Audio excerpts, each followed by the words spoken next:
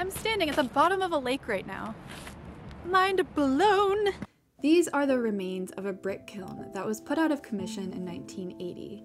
From the late 1800s to the early 1900s, the Hudson Valley of New York State was the brickmaking capital of the world. This industry is history to us now, seen in black and white photographs, ruins of brickyard buildings, and brick buildings we walk by on the street.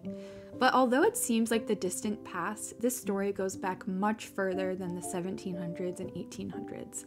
I'm going to bring you on a journey back thousands of years, starting during the last ice age. The last ice age started 2.6 million years ago. During this time, there were several ice sheets that extended and retreated over the land in cycles. The most recent ice sheet that blanketed much of North America was the Laurentide ice sheet. The ice did a little dance where it extended and grew over the landscape in colder periods and then melted and retreated in warmer times. Until about 10,000 years ago, this ice dominated pretty much all of New York, and when it melted, left behind tons of evidence that it was here. You can see clues left behind of the ice's advances and retreats all over New York and the Northeast, like glacial erratics, grooves carved into bedrock, waterfalls and streams, lakes, mountainsides where bedrock was plucked away by glaciers, mountain peaks carved that way by ice, and so much more. So I'm in Hudson, New York right now, and I am walking on a trail in a conservation area where Lake Albany once existed, and this whole area was once completely underwater. Right now it's kind of underwater because it's really muddy. But all of this whole flat area, this field, used to be part of Lake Albany, and where I'm walking is actually, I think, used to be a delta where a stream used to empty out into the lake. So this all used to be underwater, and it's really cool. There's all these birds everywhere, there's all these plants, and it wasn't that long ago that it was part of a lake. So what does all of this have to do with bricks? Well, think about the main ingredient of bricks: clay. I am currently standing at the bottom of Lake Albany. Behind me, as you can see, is this huge deposit of clay, and in front of me, behind you, is the modern day Hudson River. So before the Hudson River formed, it was a giant lake.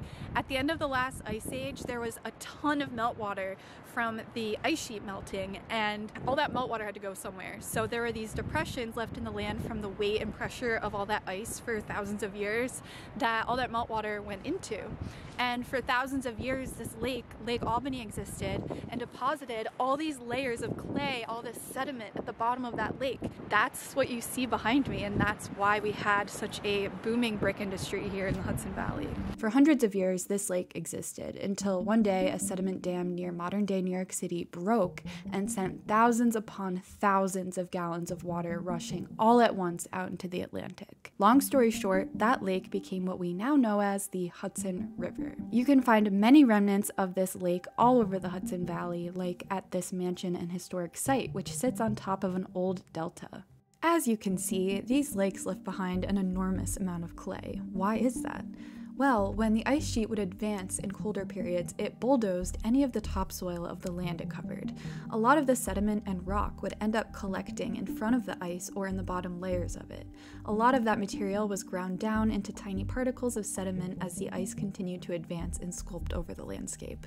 Once the ice melted in warmer periods, like on the final retreat of the ice sheet about 12,000 years ago, all that sediment would be left behind and deposited at the bottom of these glacial lakes. If you're used to watching my videos, or if you're used to learning and talking about geology, usually we're talking about things on timescales that are much larger. Like, a lot of the time in my videos I'll talk about things that happened 200 million years ago, or 500 million years ago, or even a billion years ago.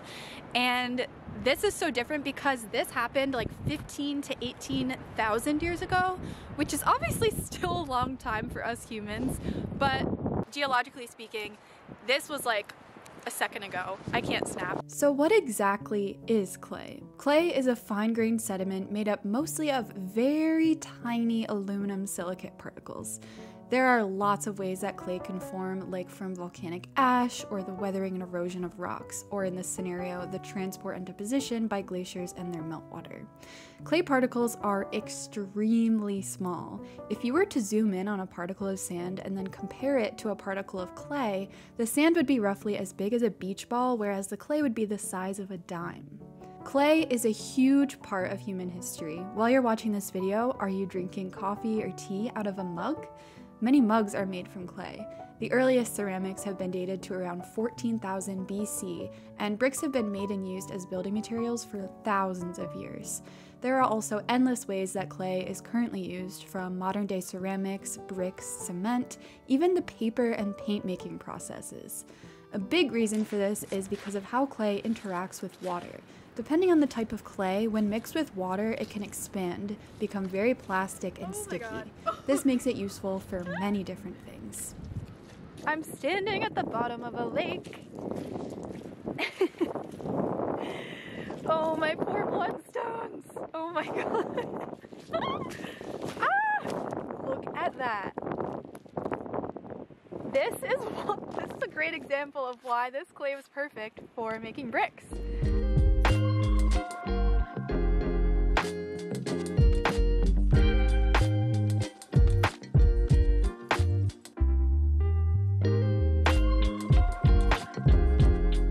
Okay, so I just got a piece of clay, and it is so cool because I'm playing around with it and it's literally like Play-Doh. Play-Doh, haha. I just love being able to tangibly hold pieces of the past and know how they got here. I got the chance to visit the Haverstraw Brick Museum, where I was given a really great in-depth tour and history lesson by Rachel, the museum's executive director. If you want to learn about the history of the Hudson Valley brick industry, Haverstraw is the place to go.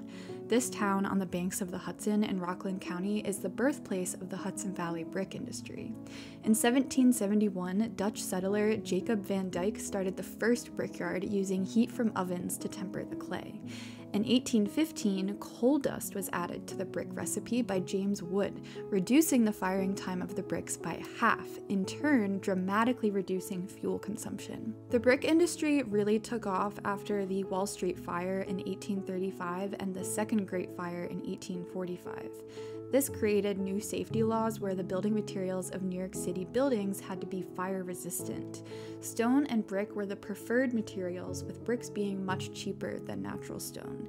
Making bricks is sort of like baking, an analogy that Rachel used when describing the process to me. The recipe has different ingredients, wet and dry. First, the dry ingredients are mixed together: clay, sand, coal dust. Once the dry ingredients were mixed together, water was then added. Then, a machine was used to mix all this together before pouring it into molds.